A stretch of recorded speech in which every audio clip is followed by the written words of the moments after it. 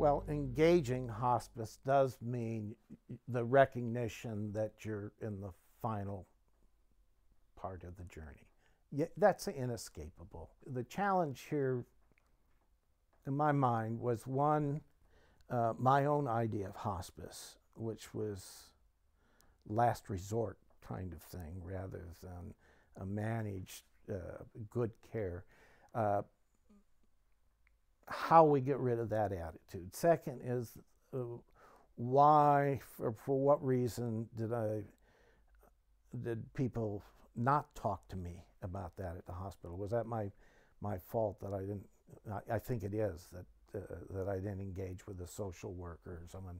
So you know, the biggest culprit here is my own ignorance about the hospice program. The most important things for me were the above and beyond, were my ability to call at any hour of the night and get an answer, and in some cases getting a nurse over any explanation like this. And that gave me much more peace of mind that I'd managed here to have something that was as supportive as the team that we had in the hospital without having to go.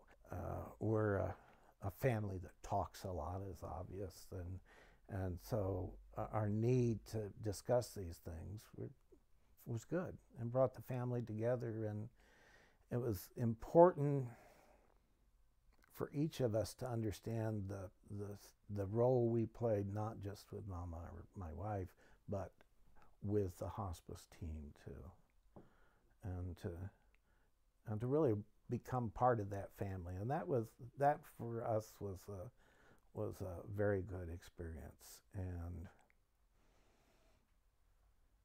I'm saying you're not alone.